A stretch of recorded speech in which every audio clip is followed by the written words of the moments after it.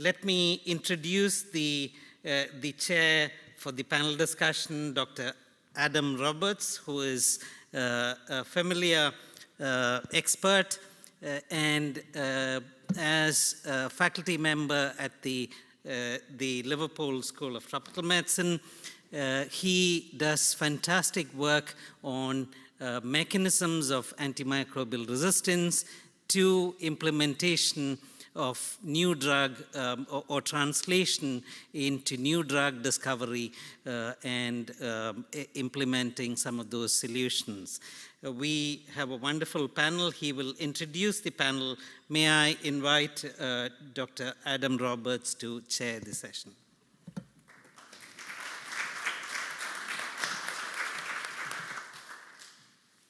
Thank you very much, George. And thank you also to Tamar and to the Society for giving me quite a privileged opportunity to chair this panel with a group of esteemed experts who I'll now ask if they could come up and take their seats, please. What I'm going to do with this panel session is ask each panel member to introduce themselves using only 1 to 2 minutes, because what I found over the previous day is that the most exciting part of the panel discussions is when we have the interaction with the audience. So I want to move on to audience participation and questions as soon as possible. And that will be evident in my first question to the panel and hopefully my only question to the panel as well. There's a little bit of excitement. If your mobile phone goes off, a microphone will find its way to you and you'll be expected to ask a question as well. That'll be nice and exciting. And also, finally, before I ask the panel to introduce themselves, any questions for Ghada from her wonderful keynote presentation, please feel free to ask with the microphone coming round to you as well. So we'll have both questions for Ghada and also questions for the wider panel. So without any further ado, if I could ask the panel members from Michael to me to introduce yourself, maybe 1 or 2 minutes. Thank you, Adam. Hello, everybody. It's a great pleasure to be here. So my name is Michael Corley. I oversee public affairs for the British Society for Antimicrobial Chemotherapy, which, if you don't know, is a learners' society and a charity, been around for about 50 years. We have 2 peer-reviewed journals. We focus specifically on providing open access education and training on stewardship for our friends and colleagues, especially in low and middle-income countries, where we work very closely together to understand, in the way that Ghada described, to understand their needs and to help meet those needs. For myself, I am a history and politics graduate. I'm a trained journalist, so I don't have any medical or scientific background apart from working for the Society over the last 6 years. But I will say that in the 10 or 15 years that I've been working in public affairs, I focus very much on social justice issues, and I see this in that space. Finally, all of that comes together through the work that we do in Westminster. So one of the things that I do is help to provide the Secretariat for the All-Party Parliamentary Group on Antibiotics, bringing together, as the name would suggest, political representatives from every party and from both houses.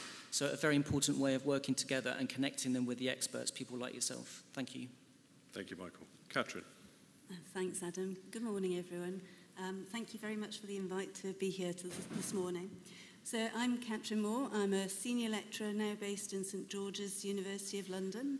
I'm a microbiologist by training, but I've spent my life working in global health and public health. I recently moved from Oxford to St George's. I guess if I'm thinking about big things, the biggest thing that I've done most recently was leading the group based in Oxford, estimating the burden of AMR in partnership with IHME. And it's always good to see the slides. I'm now based in St George's working with Mike Sharland. And what we're trying to do is use the evidence from the GRAM project to bring it locally, to actually say, okay, we've got these numbers, we've got the evidence, but what does it mean in countries, particularly where the burden's high? So can we use that burden data along with the access to antibiotics in country and the information, so working closely with people in country, that information to help bring antibiotic use into policy? What should they be using based on their data? I think that's it. Thank you. Thank you, Catrin. Meenakshi? Yeah, thank you. Hi, everyone. My name is Meenakshi Gautham, and I'm really happy to be here. I think this is my first time coming for an RSTMH meeting. Thanks very much for inviting me. I am an assistant professor of health policy and health systems research in the Department of Global Health and Development at the London School of Hygiene and Tropical Medicine.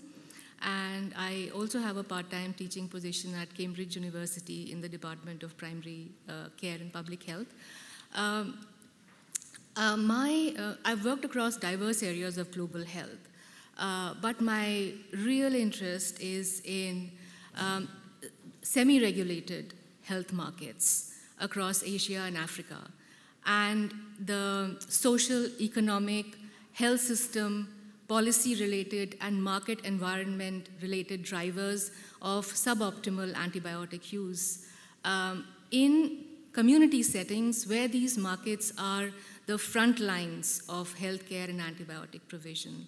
I have led a couple of teams, one in India. It's known as the One Health Antibiotic Stewardship in Society research team. I brought this team together in 2016, and we've been working with policymakers, with the pharmaceutical industry, and trying to see how we can use a multi-stakeholder approach to co-create and co-design antibiotic stewardship strategies, which are really practical. And even if they deviate from existing policies, which are kind of top-down, as Ghada has explained very nicely in her presentation. So we've been working with this kind of an approach. I'll just stop there. Thank you, Meenakshi.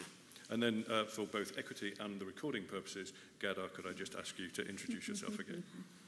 I'm sure that everybody had had enough, but nope. I'm Ghada Zoubiane. I'm the head of partnership and stakeholder engagement at ICARS. By background, I am a scientist who worked in the public and private sector for years before actually moving into the UK Research Council for a few years, leading on infectious disease in an AMR, and then the Wellcome Trust as well before moving into ICARS. Thank you very much, and welcome all of you to this panel discussion. So if I may take my prerogative as chairperson and ask the first question. We heard very eloquently yesterday from one of our colleagues in the audience about being in the same place that we were 20 years ago in terms of NTDs. So to start this panel discussion, I'd like to ask the panel if they feel that we are still in the same place 20 years ago in terms of AMR. And if so, is it obvious what we've not done to move forward? Are there the same people, for example, having the same conversations within an echo chamber, which leads to Ghada's comment about not recognizing everybody's face in the room when talking about AMR? That's really refreshing. And if so, what or who else do we need to bring to this conversation to move AMR forward in the next 5 to 10 years? Who wants to take that first? I'm looking at Michael. Thanks, Adam.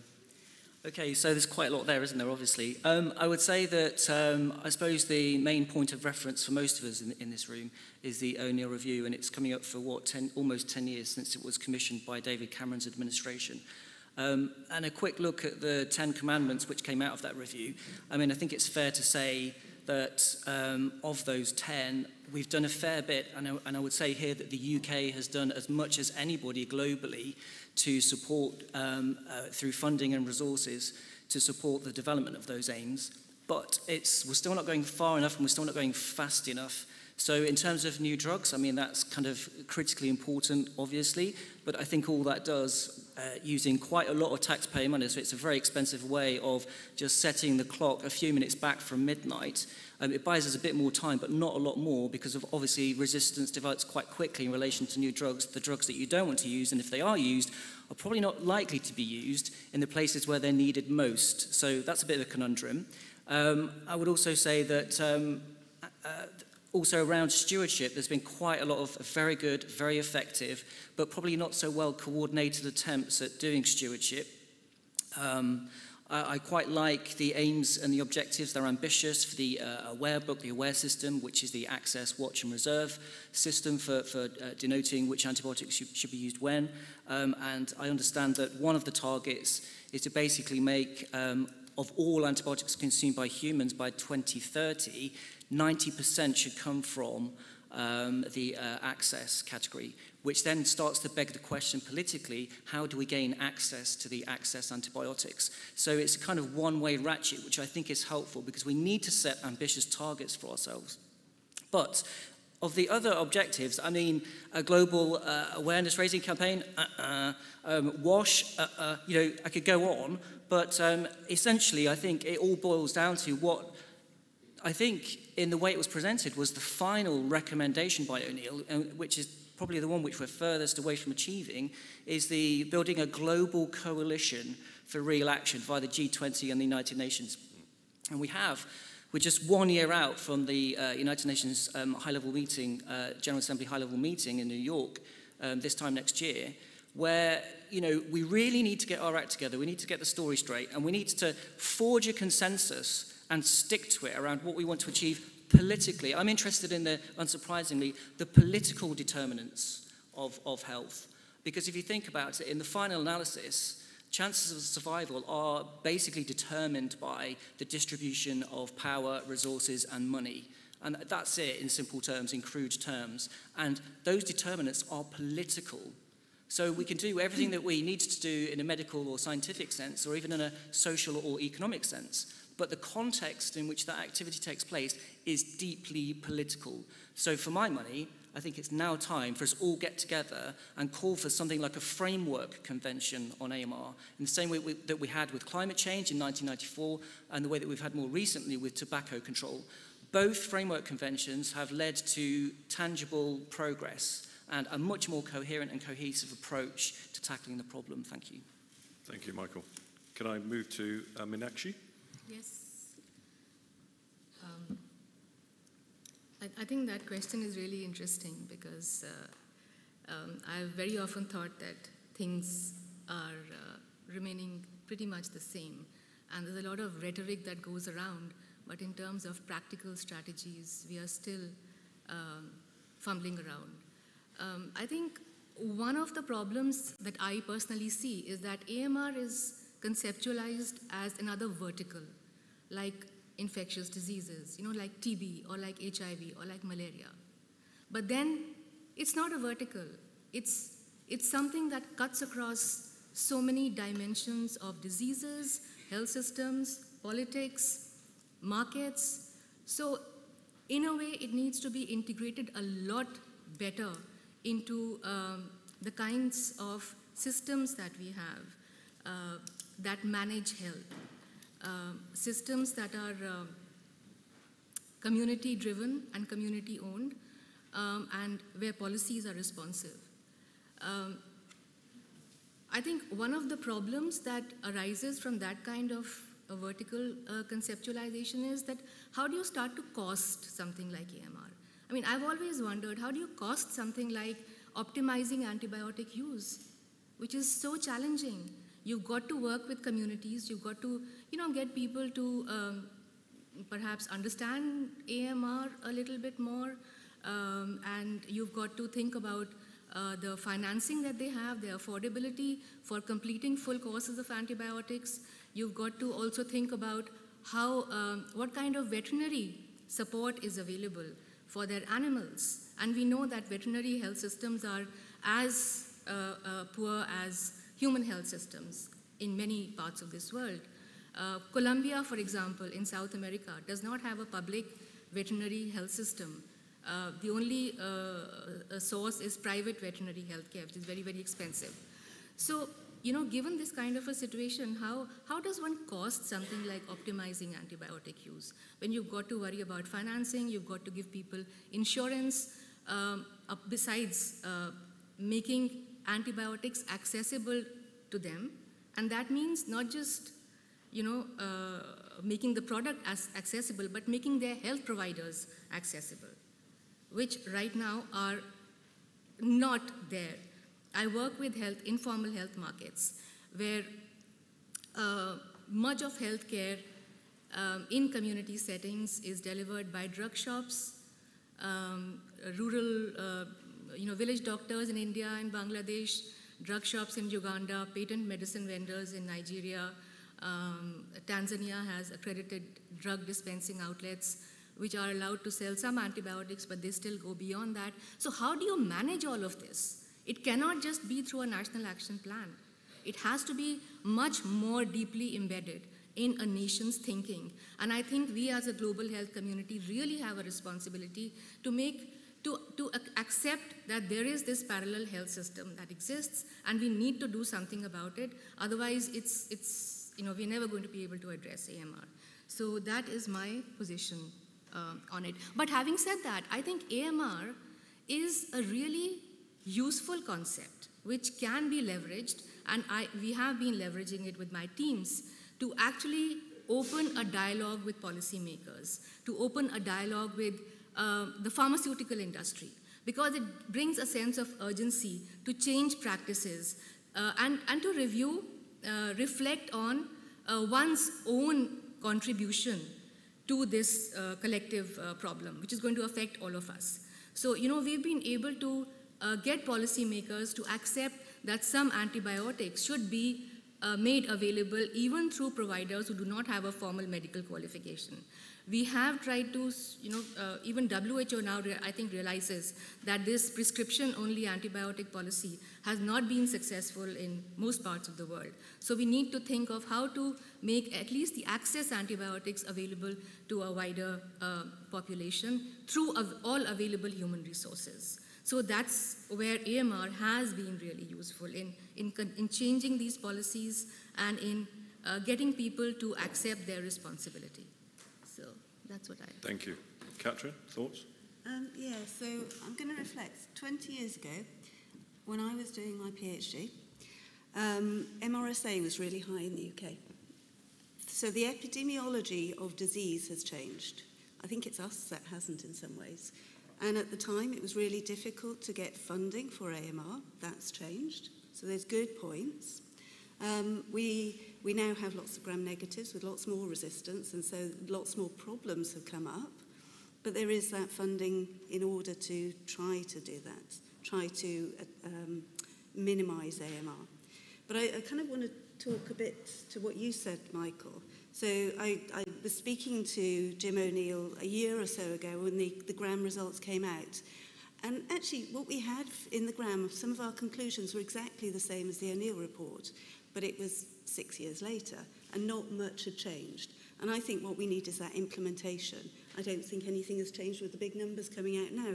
We need the implementation. We need to get on the ground, and we need to work together to reduce AMR burden, and we need to really figure out what our priorities are and what our interventions are to be able to do that, and the cost of those interventions to be able to prioritise them.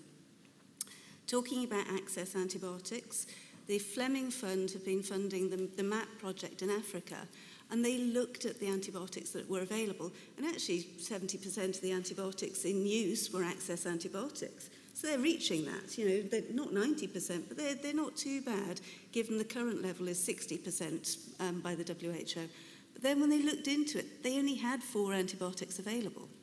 So they had access, but that's all they had. So actually they need maybe more watch and more reserve antibiotics for the really sick people, and they don't have access to those. So I think that there is definitely nuances in different places, and we have to be sensitive to that, to the cultural differences in those countries, and working together to be able to do this. I think, in the UK, there's an opportunity from the UKRI to bring networks together and to work together in a sort of transdisciplinary, joined up way. And I think if we could do that globally, that would be the way forward. Equally, we're all scientists and we all have our own wants and needs, but we do need to sort of take a step back from that and work together. And also going back, Michael, I think what we need in AMR is an intergovernmental panel in that framework to work on AMR. So we're bringing the data together, we're bringing the evidence together globally, and we're making use of that evidence. And we're actually saying to the policymakers and to governments, this is what we need, this is why we need it. And yes, the question of how much evidence and what we do with that is, the next step, but we just need to work together to do that. Thank you, Catrin. Ghada, any comments on this? agreeing with everything that has been said, but I want to emphasize on one point which is aligned to the implementation that I mentioned in my presentation. AMR does have a language problem. I mean, you take it to the ground, if you translate it into many languages, it doesn't really mean anything for many people. So in some places, we sort of almost need to contextualize the problem. In one of the slides that I skipped quickly on, it was looking at AMR and swine production in Colombia. The project does not even talk about AMR. It talks about best practice and how you're going to have a healthy herd, because the farmers are very interested in return on investment. And positioning AMR in that context, they are much more interested in what's best for their herd, for their animal. So sometimes when we stick too much to the terminology, it's all very good when we talk at a global level, but when you take it on the ground, when you take it to a mother taking her son or daughter to a doctor, then actually we're talking about a specific issue, clinical condition that she needs to look into, and the doctor needs to actually prescribe or not, according to the best practice. So the language is a problem. Another thing is that the face of AMR. I mean, with COVID, we've had a lot of people coming out and saying, I've had COVID, whether they are famous or not. You can't have a face of AMR. We've had some patients coming out, but actually the face of AMR is still a little bit oblivious to a lot of things. And importantly, AMR is not a vertical challenge, as mentioned. It is a cross-cutting. So when we look at the progress that we have made, we need to look at the progress for IPC, for drug development, as well as other interventions. So I think bringing that bottom-up, contextualized implementation situation to complement the global situation that we have is critical, and maybe learning a lot from COVID on what has failed when it comes to global collaboration and partnerships. Thank you, all of you. So I'd like to take questions from the audience now. If you put your hand up, please wait for the microphone to come. The first question was here, down in the middle.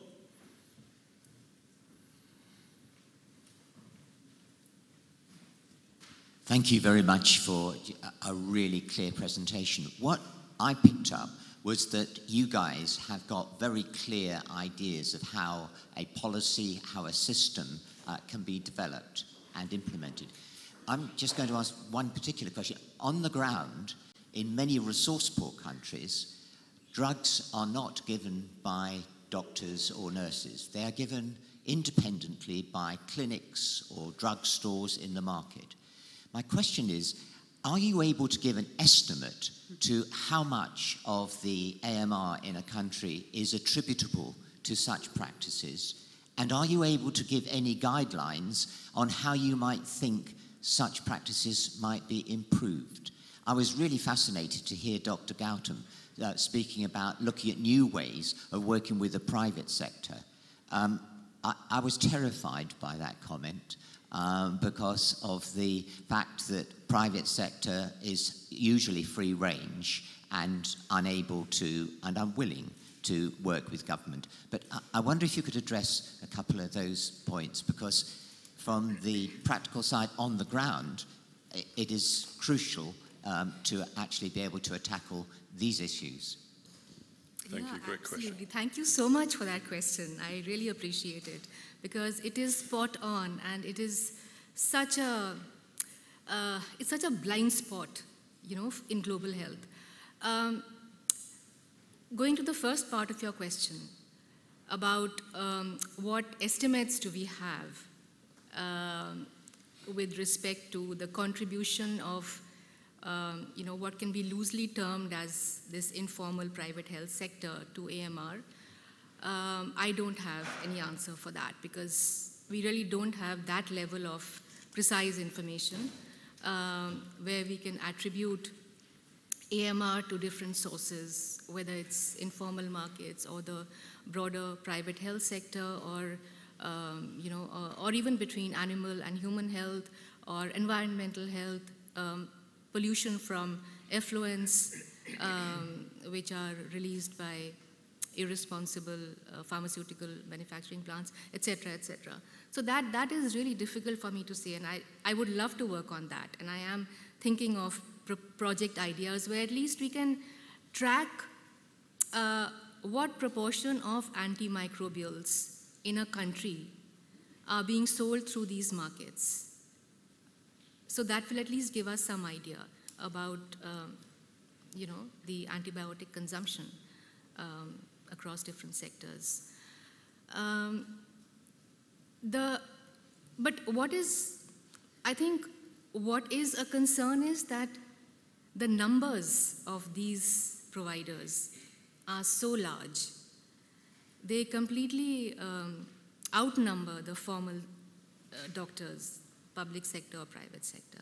I mean, in India, the public sector is like hardly 20% of the health system, both in terms of healthcare provision and in terms of healthcare seeking.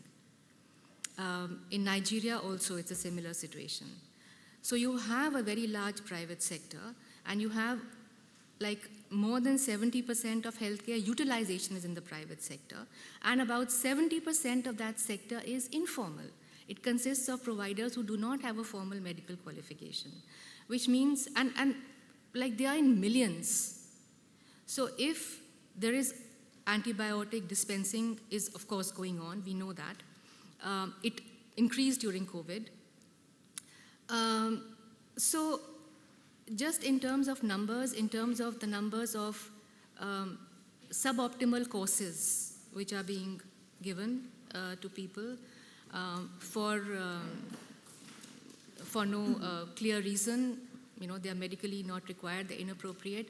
So if you just put that together, I think it is a cause for concern. That is all I can say. And we do need strategies to work with this sector, but we also need strategies to think ahead, plan ahead about human resources, and how are we going to slowly replace, these informal health markets with better trained health providers.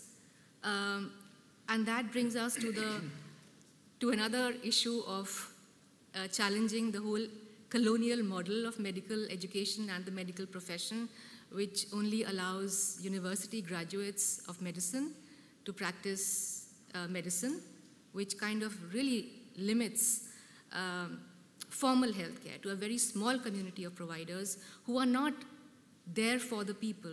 They are not able to provide healthcare to the masses. So how are we going to rethink this in the years to come is a big question mark, and it's all linked with UHC and AMR. Thank you, Meenakshi. In the interest of time, are you okay? Yes, if it's quickly, because there are quite a few other hands up. I think one thing we don't know is how much AMR there is in the community. So not just antimicrobial exposure, but AMR. And that's some of the work that I'm doing now is actually to understand the burden of AMR in the community, but also I think AMR and AMU, they go hand in hand. So what we've set up within the Adila project is the PPS system out in ambulatory health centres. So we have been working with, I think it's 10 countries. We've actually set the system up in 5 countries to understand what antibiotics are being used in the communities and outpatients, what infections they're being treated for, so to get that whole picture of what's happening. So we've got the hospital side and the community side to actually have some evidence to know what we're talking about. I think for us that's the first step. And it's not just prescribing, it's manufacturing as well. 2/3 of manufacturers operate outside of the AMR Industry Alliance standards. So regulation and education, but also a just transition. People's livelihoods depend upon on this market. So there needs to be a just transition. The way that we're trying to execute a just transition from climate change, from dirty fuel to clean fuel, we need to do something similar. But that requires systemic change, obviously. Thank you. I saw some other hands up. There's one at the back and the middle. If we could get a microphone over there. The lady in the yellow shirt. If you could put your hand up. There you go. Thank you very much, Ghada, for that beautiful presentation. You touch on a lot of things that are close to my heart. I'm very happy about that. We've been talking about the medical model, community model, and I'm happy about what Catrin said, looking at the community. And I'm putting on my Ghanaian hat now and thinking about some of the things we've done at the community level. The issue of terminology and the issue of healthcare seeking behavior. So in one of the communities I work in, the local term for antibiotic is tupaye. Tupaye is gunshot. And gunshot, you deal with it quickly and it is gone. So you find people opening up the capsules, mixing it with all kinds of things, and then putting it on wounds, believing that it is gunshot, it will heal quickly. So that is the perception. How do we deal with some of these local perceptions? And like has been said, we need to sit at the community and understand what is going on. First of all, they don't have access to the health facilities. They are so far away. So whatever is made available is what they use. The private sector, that is what is there. We can learn from what was done with the traditional birth attendants. They were causing all kinds of problems. But sitting with them, trying to understand what is going on and providing the means for them to do safe deliveries and knowing that if there's a complication, you need to refer, made a lot of difference. The other thing is the issue of color when it comes to antibiotics and drugs at community level. The darker, the better. So if we have black and red and black and green, and so they think that those ones are darker, those are better for the most complicated issues. Then the lighter ones, these ones are pale, they are not good, and we will not use them. So I've raised this issue about color and production of drugs before. It goes beyond just the community, but it's something that is ingrained at the community level, and it's something we need to look at. So the issue about sitting and understanding the context, I think it's important. The clinical model, yes, but people live in communities. They've lived with this for a very long time, and we cannot change that overnight, and we need to engage with them to understand what the issues are, to be able to work with them to deal with it. My suggestion. Thank you. Thank you. Would anybody like to comment on that? Ghada? I just want to highlight, it's amazing how in every single culture and country, the perception of the pill and what's actually valuable, it differs. And that's as well for the animal system as well as the human system.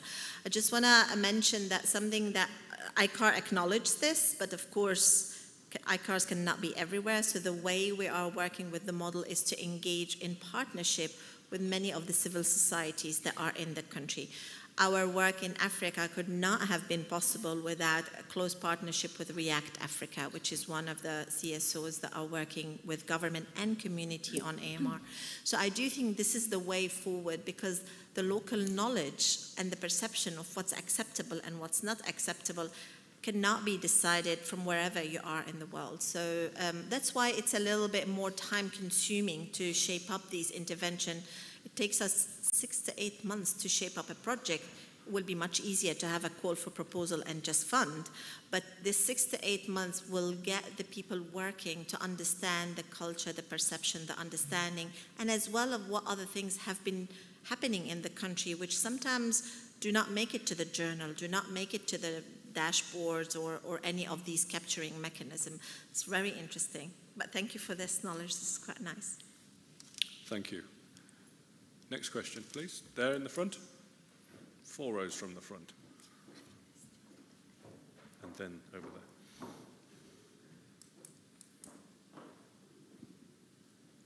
Michael Makanga from EDCTP, and thanks for the very intriguing discussion that is going on. My question relates to the definition of AMR and how this translates to different groups. Do you recommend the society to look at AMR in the context of antibiotics, or to look at AMR in the context of microbes in the broader sense, looking at antivirals, antibiotics, and other antimicrobes? If I may make a comment to this one, as the policy advisor to the Society for Drug Resistance, what we decided a few years ago was that we would use the term drug resistance to incorporate all of the microbes which are studied by the Society's membership. So that's from a kind of an official point of view, but I'm quite happy to pass that over to the rest of the panel as well, if anybody wants to make a comment. Well, it was interesting because I can't remember how many years ago now, but God, I don't know if you're at the Wellcome Trust when they commissioned the Reframing Resistance report. The findings were interesting, not least because they canvassed a lot of people from a lot of different backgrounds. It was very good work. And they concluded in the same way, Adam, that the best formulation of words was drug-resistant infection. One, because people readily understood what that meant, and two, because it covered medico-scientifically all of the event, possibilities of a biological event. However, since that time, I haven't really noticed people taking up and embracing and using that phrase, those words, readily. Not even the Wellcome Trust, I hasten to add. So I think language is a lot like microbial matter, organic, and it responds in relation to pressures in the environment, and people end up choosing themselves what phrases and words to use. And I personally don't think it's necessary for us to all use the same words all the time, because I think there's so much nuance here, and the cultural context is so very different. I remember Chris Whitty saying, if you're in India, you're probably concerned about resistance will be resistance to TB. If you're in the African continent, you're probably concerned about resistance to malarial treatments. So it's horses for courses, to use a trope, I think. Okay. If we can have one brief comment. I'll be brief. I'm not sure if I'm answering this in the way that you want it to be answered, but one of my problems with AMR has been that it's all about drugs and bugs. I find that people are missing from this whole understanding of AMR, and we do talk about behaviors, but then I think we need to be a lot more person-centric in AMR if we want to be able to change it. Okay, thank you. Can I say a quick 1 thing? minute. I agree that behaviour is a major thing here, and part of our behaviour is to silo things down. And AMR has become ABR and the separate things because that's how we work. But actually we need to be transdisciplinary.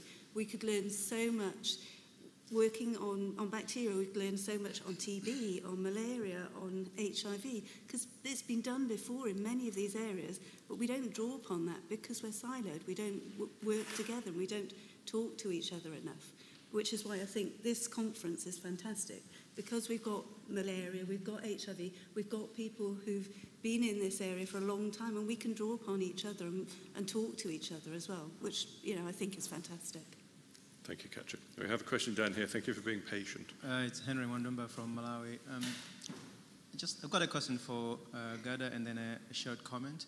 I wanted to understand how you engage with ministries in different countries and how you also work with other players in those countries, for example, where the Fleming Fund is operating.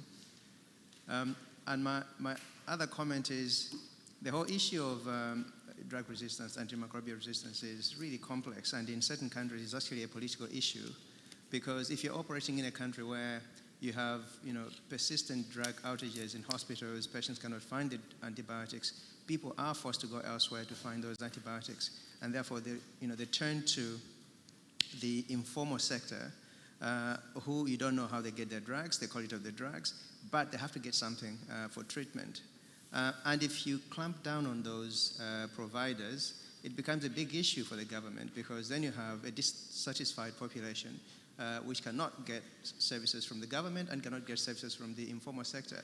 What do you do as a politician? You cast a blind eye and let things happen, and this is happening across sub-Saharan Africa. The government knows it's happening, but they just haven't got a mechanism to control it for largely political reasons.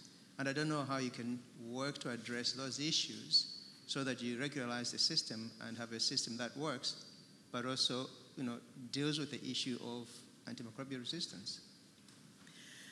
I'm probably better placed to answer the first bit, because the second one is beyond ICARS, but I'll say a couple of words. So when ICARS started, it was very much with existing contact within ICARS to ministries. But now, as we have starting to show case studies, which I think is another way where we can show that how certain countries are taking steps, like Kyrgyzstan, showing that they are already reducing by 40%. By highlighting these case studies, we're having more demands from the AMR coordinating committees within the country, which advise the government. So they reach out to us. That hasn't been the case when we started, because we were new and nobody understood what we were doing.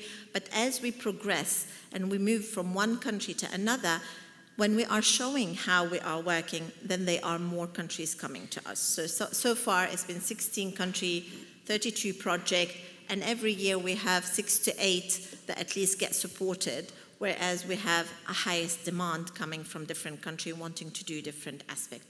So I think the modality of working and engaging at the local level via our contact in countries, via our contact within societies like REACT, for example, where they already helped a lot the government in Africa, many governments in Africa developed their national action plan and facilitated our work, as well as our engagement with the quadripartite, WHO, FAO, WOW, and others have been really strong, as well as the Fleming Fund and other initiatives. So when we are in one country, that's the 6 to 8 months taking to co-develop is really to scope who is there, who's doing what. Currently, we have a project that has a lot of pharma, it's called Pharma Field School in Africa, and it's the FAO who's actually leading on this one. Well, we don't really need to duplicate it. So we're bringing FAO as one of the partners, as well as the Zimbabwean government who's really interested to test that model. So suddenly you have a consortium of the government and the researchers. You have sometimes UN agencies, and you could have some Fleming Fund and other recipient who seems to be the same one collecting some of the data if it is a human health in this case. For the second question that you have, I put political will at the beginning because really it's beyond any organization as small as ICARS to be able to address these issues of regulation. And as such, I think it is a problem. And it is a problem that even in high-income countries, in some of the southern European countries, you do not always have control of what antibiotics you use. The online purchasing of antibiotics is being problematic even in some of the southern European countries. And if we look at the United States, they have their own challenges as well with unnecessary use of antibiotics. So it is a big problem.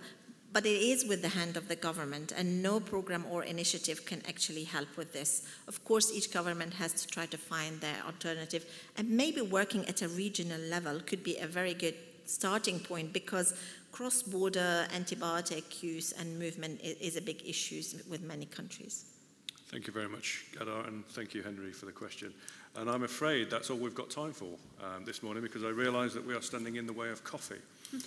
So what I would like to do is to thank all of my panel members today and yourselves for the questions. I think it's been an extraordinarily detailed and interesting session.